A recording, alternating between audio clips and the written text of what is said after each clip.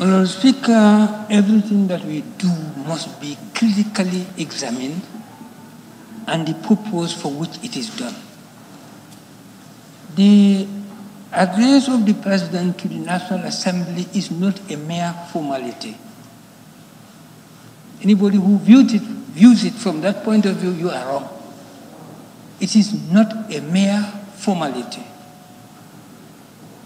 And it is fundamentally important because it is a yardstick that he provides for us to measure not only the National Assembly, but the very people that they are supposed to be serving.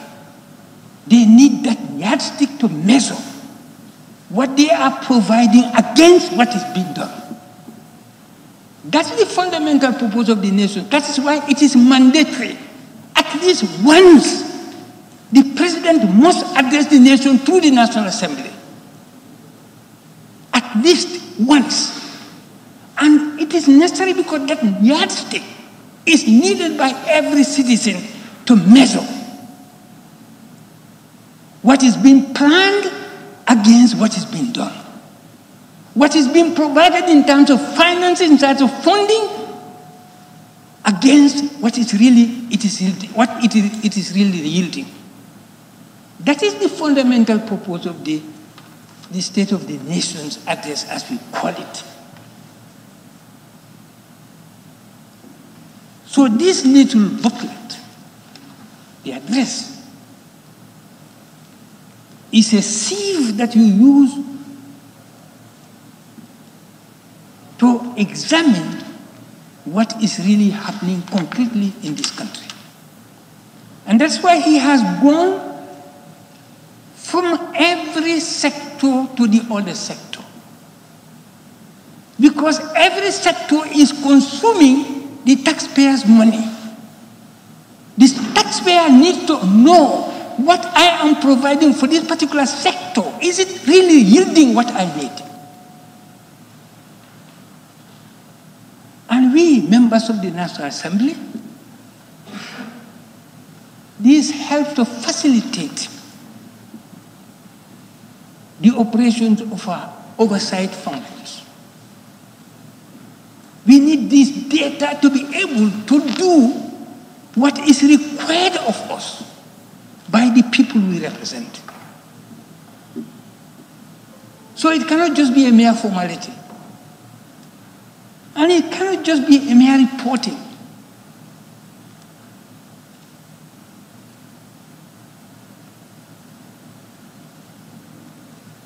Madam Speaker, to begin with,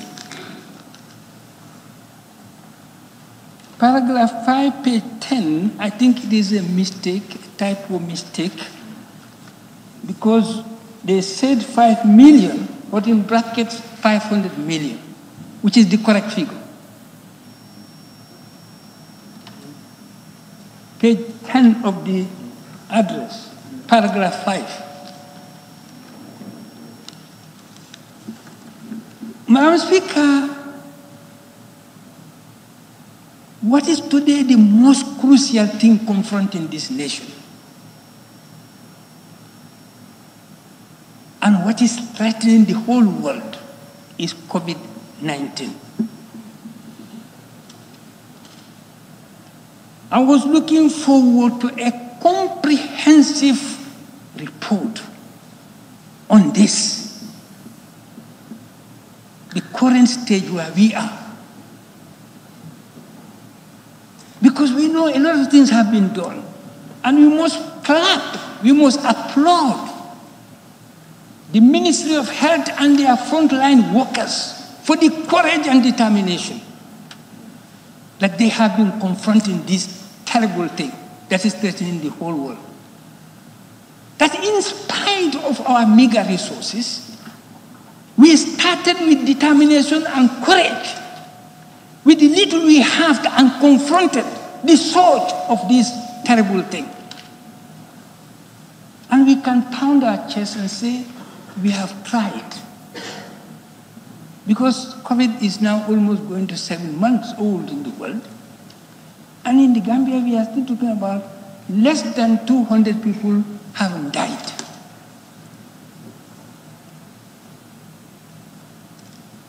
in spite of the meager resources and equipment that we have to confront this deadly disease. I think the Ministry of Health must, of necessity, provide this National Assembly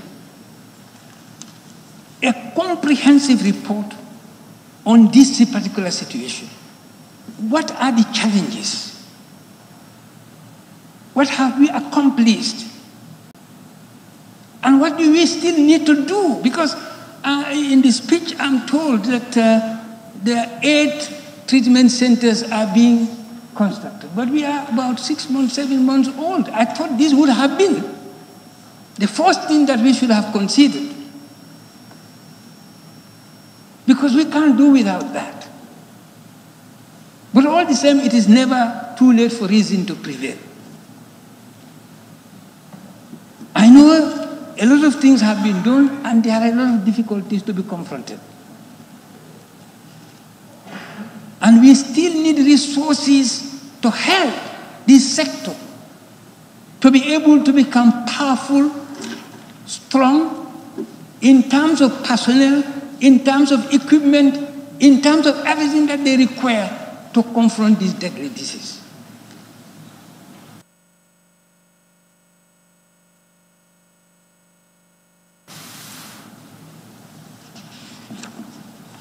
Honorable Speaker, I will not be able to do exactly what I normally do, because of reasons that are specific to myself. But I'll take few sectors. And I'm happy that the President, on this particular sector, began with the issue itself, land, regional government. I raised here some time ago, and on that day, happily, almost all the ministers were here, including the Vice President, who was Mr. Dabo at the time. Land conflict is a big issue in this country. And almost every constituency, there is a problem, land problem. And we cannot just sit by and look at this, because this is conflict between people, communities who are living together. In my constituency, there are situations where they have been there for almost 2-3 years, or more than that, almost going to 10 years. And these issues are not addressed. And this is affecting people who are living together, relatives. But it has jeopardized all that relationship. Friends have become enemies. Relatives have become enemies to each other because of that issue. And that is why government you must address this issue in a comprehensive and conclusive way, so that we can move ahead with development. Development can take place in rural areas as far as these situations are prevailing, and they are numerous. In my area, there is nowhere where there isn't one. I can't name not one, but many in my constituency. And I know how they are in other constituencies, so in the URR. But we are silent. As far as I'm concerned, no serious effort is being made to address the issues. And there is a need to do that.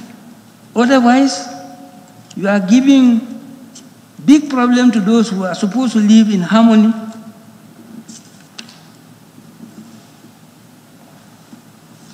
Agriculture. But I'm saying I've seen in the speech so many investments have been made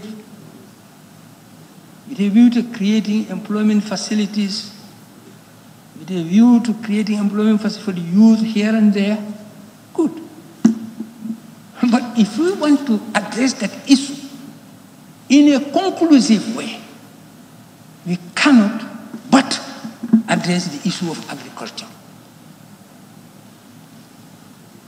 This is the only area we can address the issue of unemployment, the issue of poverty eradication, the issue of revenue generation, the issue of becoming economically independent. This is the only area we can, which means that we must invest into this. If I go to fisheries, which is part of agriculture, you will see that even though the sums that are given there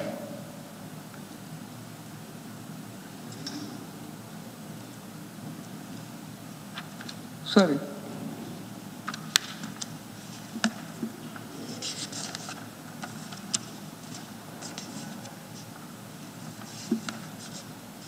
Yes. We are told in the first paragraph of that speech in that area that 178,710,608 dollars were generated by this sector. But we know, they have said it here, these are fishing licenses, fines, and fish landings. Supposing we empower this particular sector with the ability to invest, provide fishing vessels, and then we do the fishing ourselves. How many of our young people are going to work on those ships, vessels? How much fish or how much sea resources are they going to provide? How many people are going to work on the land where these things are going to be deposited? How many? How much revenue are we going to generate? We can do without taking money from anywhere in the world. I say this. We can do our development without necessarily indebting ourselves to a point that we cannot move forward. 55 years we have been here. We have been tottering. Development has been tottering because of what we are doing. Take and pay. When you take, you must pay before you can do anything else. And what you use to pay is what you need to do your development. The interest on it is even enough to bring about your development. 55 years. We have diamond. Diamond is this. There is no diamond more than this.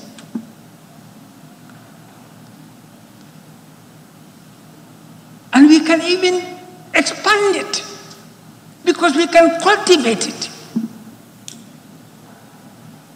So, I think there is a need for us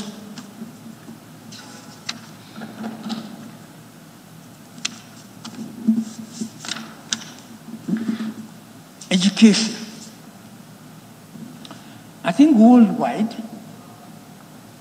this COVID-19, the sector it has affected so terribly, and the sector without which the world cannot move is the education sector. For almost 7 months, schools are closed. And they are still being closed. I think there is a need for schools to reopen. But we must prepare for it. I think there is a need for all the principals of high schools to create a think tank and see and plan what the reopening of schools will be.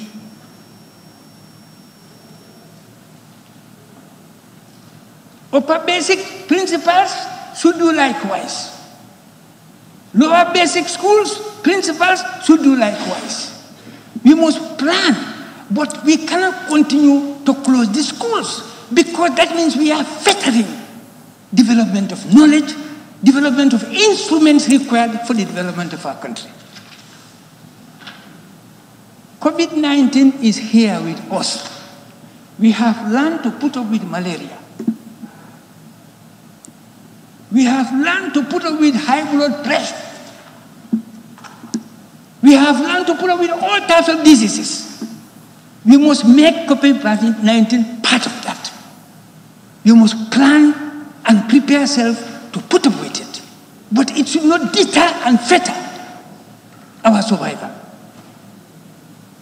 Human beings have the capacity to overcome any difficulty. We have the capacity to overcome any difficulty if we use what we have. But this must be well planned. I see that they are preparing.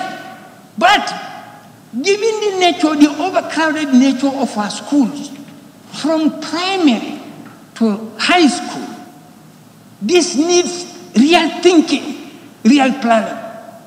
Even if you say double shift, there is already double shift in every single school. There is double shift in every single high school and almost in every upper basic school. So that means that critically, we are faced with a very complex situation which needs real thinking, real planning. It is not just double shift, because double shift is already there. It's not just extending the number of hours. No, it's not increasing the number of days. It's not enough. Those also have their negative impacts. I was a teacher. Many of you were teachers. You teach from 8 o'clock up to 2 o'clock. A serious teacher. And they want you to continue from 2 o'clock to 6 o'clock. Your output is going to be affected.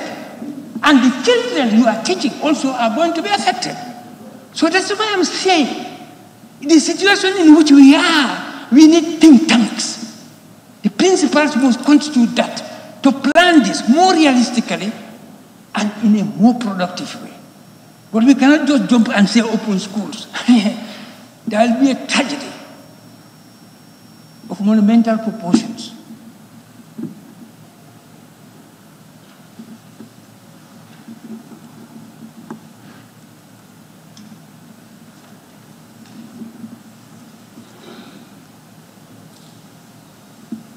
Transport, works, and infrastructure.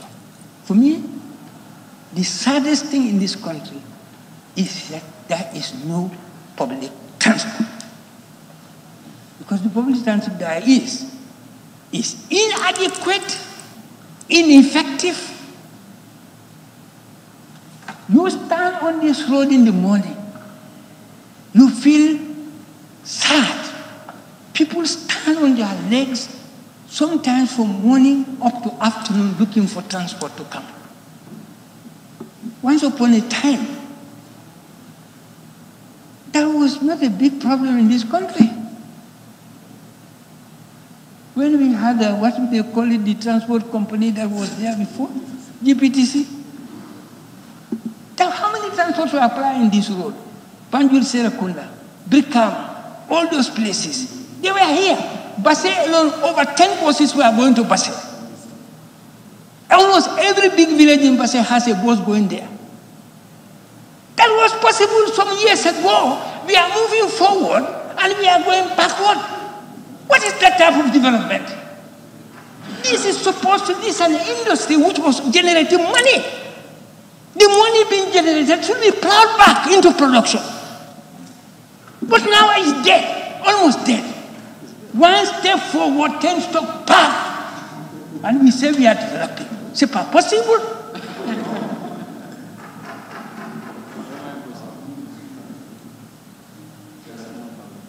When are we going to help our people to stop crying on the roads for want of transport?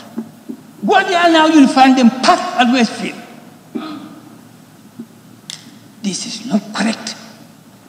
55 years of independence, they say. For me, it's less than that. But for them, 55 years of independence, we still have problem with transport, moving from one place to the other in this country. It should be addressed. Our people are tired. And it's not even helpful for this COVID-19. Because you see, the congestion that you made rules against could not be respected. Because people must go. When transport comes, everybody goes in. Who are you going to drive out? Madam Speaker, I think this is a fundamental issue that must be given serious thought and solved once more. Information.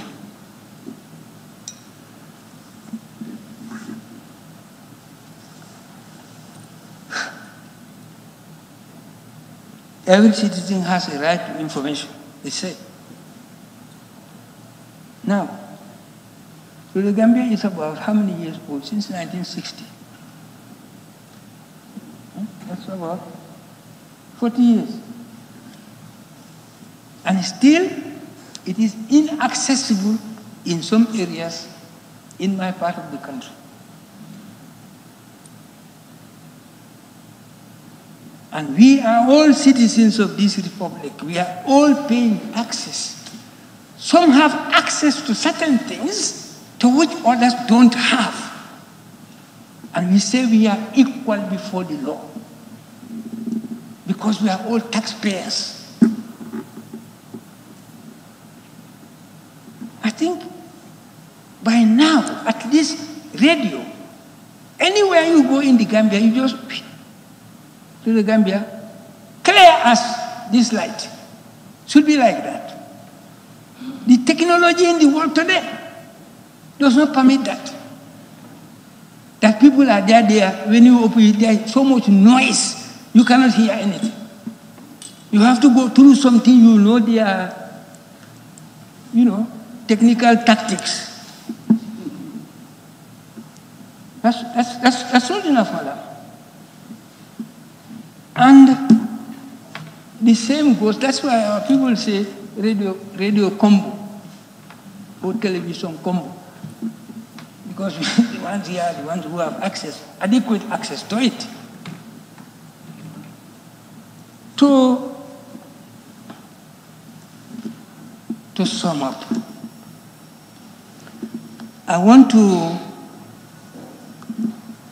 madam, to sum up, I want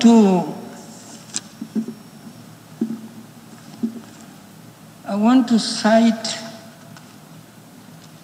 and read, if you allow me,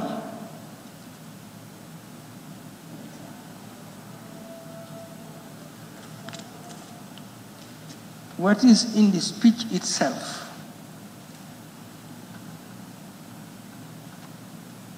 Because when you read them, you feel inspired.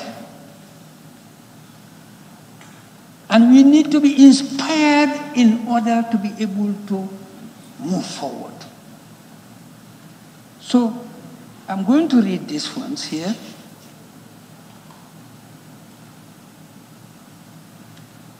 He said, COVID-19 he's speaking about.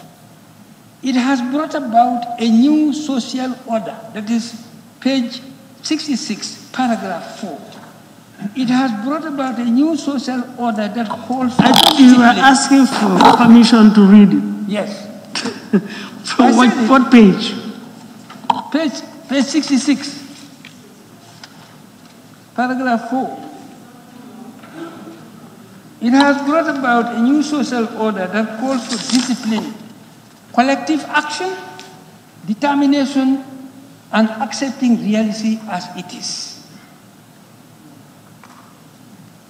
And then page 67, continuing the paragraph 6, these are moments to build on resilience in order to achieve our noble aspirations.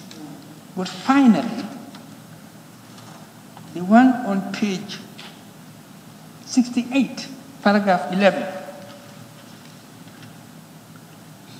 We have to have a new way of embracing solidarity for our collective safety and survival. Let us redefine our roles and development path against the realities of the times. For me, I find this very inspiring because this is what we need in our circumstances. All the time we need it, but we need them more in the current circumstances. This is what we require. Without it, we can't do anything. There is no force, however impregnable, that a united and determined people cannot overcome. Thank you very much, Mr. Speaker.